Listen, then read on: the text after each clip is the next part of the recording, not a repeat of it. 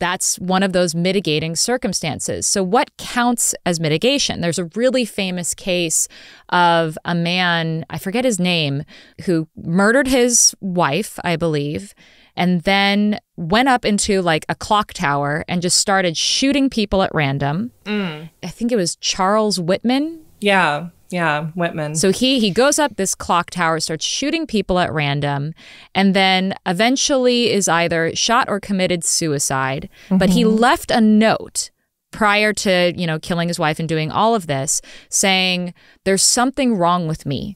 I have this uncontrollable urge to kill people, and I don't know why. It's beyond me to stop this impulse anymore. Please examine my body. Otherwise, they wouldn't have done it. And lo and behold, they examined the body, and he had this tumor pressing down on his amygdala that was forcing him to feel this impulse to kill that otherwise, if he had a perfectly healthy brain, he wouldn't have felt that. And I think that anybody who hears that story tends to imagine that this man isn't evil the way that we would assume he would be if he hadn't had that tumor. But then here's the tricky part. What's the difference between a brain where there is a tumor pressing down on the amygdala that causes this person to feel the uncontrollable urge to kill people, and a brain that is just hardwired to make you feel the uncontrollable urge to want to kill people? Right. The only difference is that the tumor itself is an obvious thing that we can pinpoint that says this is what's wrong in the brain.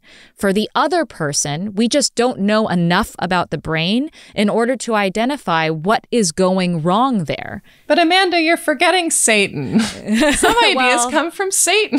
But even if it was Satan whispering in your ear, are you responsible for your actions, or is Satan responsible for your actions? It's true. So how responsible are you for that?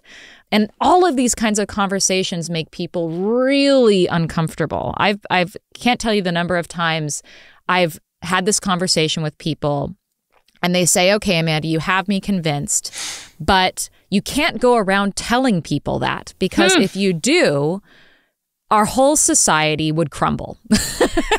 I would love to believe that you have that power. Like this conversation in the past, 8 years, that's very loudly justice for the innocent.